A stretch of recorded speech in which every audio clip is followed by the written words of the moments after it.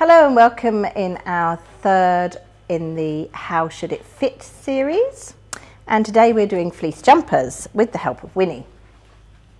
Winnie is wearing a fleece jumper that some of you might think, oh, that's a really nice fit. No, and I'm going to tell you why. Winnie, if she doesn't run away from me. With Winnie, see how baggy it is? This is really flappy and baggy and long on her back. Now some people do like a long length, but you can see that this is a medium long, and on her it's too big. It's too big around here, it's gaping in the chest, and that's not going to be comfortable for the dog, especially when the wind comes in and goes straight under there and chills her. So this is all too baggy everywhere. See how much fabric I'm grabbing there? These jumpers are designed to fit snugly to the body, and this medium, even though it's a medium long, does not fit. It's too long and it's too baggy. So you don't want your jumper to be looking like that. Winnie, I'm going to need you. Winnie, Winnie, what's this? There's a good girl.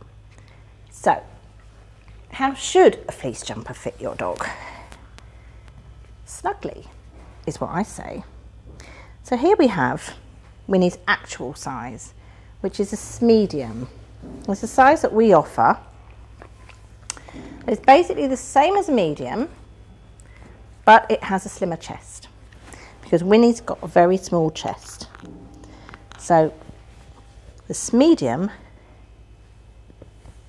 gives us that lovely snug fit.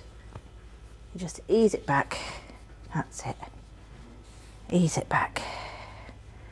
There you go. Now can we show everybody how lovely that is, Winnie? There. And I think you can see the difference because it's not baggy here anymore. This is how it should fit. You don't want it too tight here because you don't want it to rub, but it's snug under here, so it's not going to let any drafts in, and that is a good length for a fleece jumper.